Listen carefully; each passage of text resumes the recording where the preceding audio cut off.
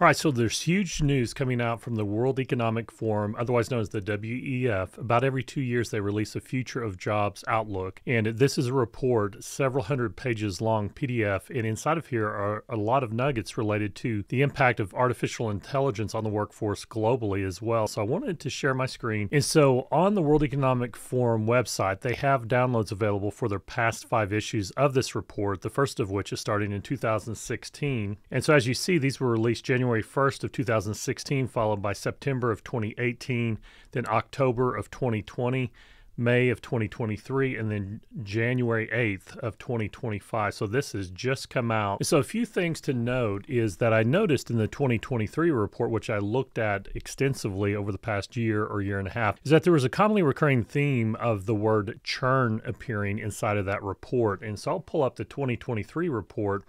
And I have these open in my browser here, and I did a word search for churn, and the word churn appears 467 times in the 2023 report. The most recent 2025 report, it appears 357 times. Now, going back to 2016, that word of churn only appeared once. And then the 2018 version, it appears twice. 2020 has no mention of job churn at all. And so then starting in 2023 is when we find that these reports contain the word churn hundreds of times. And in this particular edition of 2023, it was at 296 pages. And so with the mention of churn 467 times, it averages more than one mention of the word churn per page. And then this year's most recent report, 357 mentions of churn, 290 pages. So once again, over one reference of the word churn per page on average.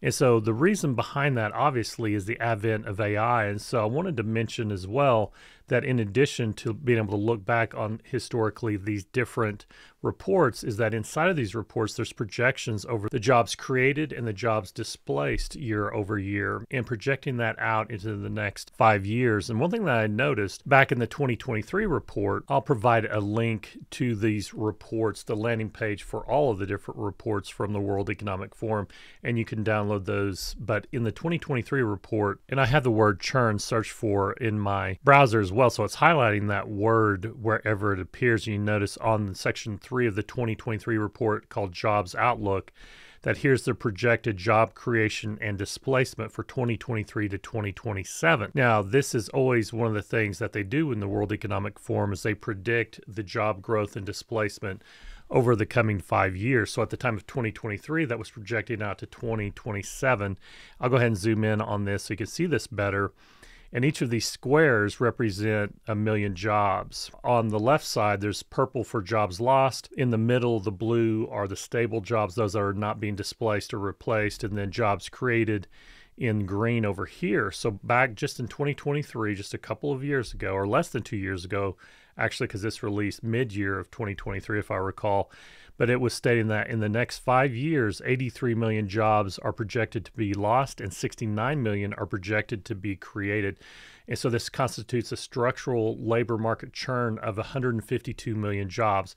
And that is derived by adding those that are projected to be lost plus those that are projected to be created, meaning that there's a lot of churn. That's why that word starts coming up in the 2023 report, is because there's a lot of jobs being displaced or no longer necessary thanks to the advent of artificial intelligence for a large part. But that constitutes a reduction of employment in 14 million jobs, or a contraction of 2% basically. So some huge implications there. And when AI was newer, there was a lot of concern about what are we as humans going to do for jobs? Is this going to wipe out all employment? So one thing that I really noticed that was a big difference in the 2025 report that just came out yesterday, as I find that same section in the 2025 report, the jobs outlook is in section 2 on this particular PDF. And here is that familiar graphic once again with the squares representing 1 million jobs per square. And this is the global marketplace, if you will, okay? For this 2025 report, it's saying that in the next 5 years, or by 2030, 170 million jobs are projected to be created and 92 million jobs to be displaced, constituting a structural labor market churn of 22% of the 1.2 billion formal jobs in the data set being studied. This amounts to a net employment increase of 7%, or 78 million jobs. So just as a reminder, in this year's report, it's projecting that in 5 years, 170 million jobs will be created, 92 million will be displaced, whereas just 2 years ago, it was 83 million jobs were projected to be lost and just 69 million to be created. So we've gone from 69 million being created to 170 million jobs being created. So that is a net gain of an additional 101 million compared to just 2 years ago. And instead of back in 2023, it was a collective loss of 14 million jobs, or 2% of the workforce, to now being an increase of 7%, or 78 million jobs gained. We've gone from going 14 million jobs in the hole to now suddenly being 78 million jobs in the positive. That is a swing effectively of 92 million additional jobs projected in less than 2 years. And so once again, revisiting the landing page here for these reports, we see that the Future of Jobs Report 2025 released January 8th. The Future of Jobs Report from 2023 was back in May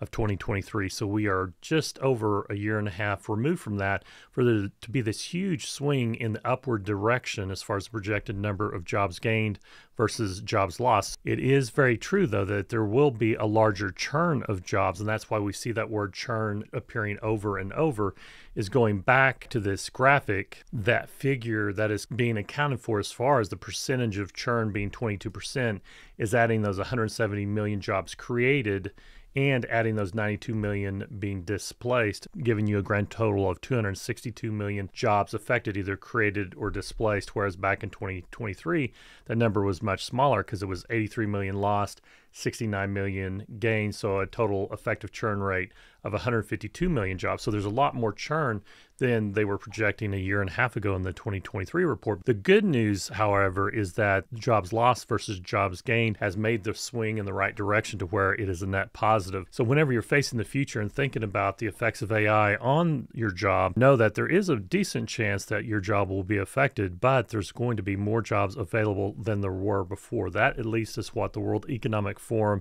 is projecting. I highly encourage you to check out these reports because there's a lot of great insights on the areas and industries that will be most greatly impacted either positively or negatively. And because of these types of key findings that we have seen and just the high propensity for the need to reskill also, and you'll notice in these reports that there's a lot of information around the key skills, those that are rising in importance and those that are becoming less important in the age of AI. That's one of the primary reasons why I started Rapid Reskill, because I saw a need for individuals to rapidly reskill their skill set in order to thrive in the age of AI. And so it's not all about just clinging to what has brought you to this point, but looking ahead into the future to help you make your own AI career pivot. And so that's what Rapid Reskill is all about. Check that out at rapidreskill.com, my learning platform, all about AI platforms such as Salesforce and kind of finding that intersection as to where AI and Salesforce intersect. And you also will find a lot of certification courses there. And so be sure and like and subscribe. If you found this video helpful, be sure and share it with others. And now that we see that there's a net gain in the jobs being created thanks to AI, it's time to embrace the future and go full force into that future confidently and gaining the skills that you need in order to thrive into 2030 and beyond.